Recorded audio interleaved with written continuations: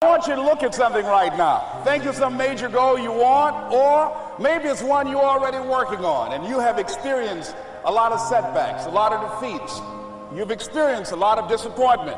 Maybe you've already given up, and maybe you just need a little fire, a little encouragement to get back in the game again. Here's what I want you to look at.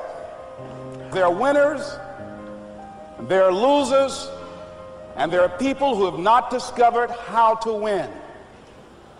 And all they need is some coaching. All they need is some help and assistance, just a little support. All they need is some insight or a different strategy, a plan of action to make some adjustments that will open up the key to a whole new future for them, that will give them access to the unlimited power that they have within themselves. That's all that they need. I want you to be able to say something to yourself that will enable you to maintain a level of integrity with yourself. That when you say this, even when you face tremendous setbacks, it will be a benchmark to keep you in the game, to keep you moving forward and experimenting and readjusting your strategy and your plan of action, continuously looking for ways to win. So what is that something? When you got an idea you want to move on, you might not have the money, you might not have the education, you might not have the support or the resources you need. What is that something that can keep us going, that will enable us to act on our dream? What's one of those keys that will begin to help us to discover the secrets to our dream? Here's what I want you to repeat after me, please, with power and conviction. Say, it's possible. That's all I want you to do when you look at your dream. Just say to yourself every day, it's possible. Just say that every day to yourself, it's possible. Because what does that do? See, it begins to change your belief system. See, the way in which we operate, ladies and gentlemen, it's a matter of belief that that's the way it is. That's the way it's always been, and they can't see the possibility of it being any different. Example, before April 1954, the common belief, the universal belief, because it had been tried again and again and again, and people had failed, the belief was that man was not physically capable of breaking the 4-minute barrier, that he could not run a mile in less than 4 minutes. That was the belief on the planet. It had never been done.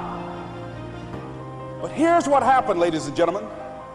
Roger Bannister came along, and he broke the 4-minute barrier. Now here's what's significant about that. Since that time, up to this day, over 20,000 people have done it, including high school kids. What changed? 20,000 people, what changed? Here's what happened when they got on the track. They knew it had been done.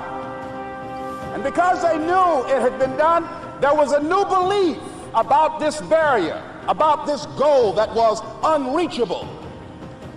And those 20,000 people got in the race believing, knowing in their heart that someone had done it, that it's possible, that they could do it. And I'm saying that if you know anybody that had some goal, some dream, something they wanted to do, and they did it, then I'm saying that you know in your heart that if someone has done it, then you can do it. It's possible. And that if someone can make their dream become a reality, that it's possible that you can make your dream become reality. And so as you begin to look at where you want to go,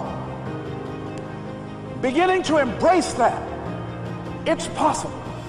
I'm blessed and highly favored. I've got a lot going for me. I got some good stuff in me. And it's possible that I can bring my greatness out here in the universe, that I can do what I want to do. It's possible I can write my own book. I can have my own business. I can take the trip and travel around the world. It's possible. I can bounce back from adversity and reinvent my life. It's possible. Regardless of where I am, that things can get better for me.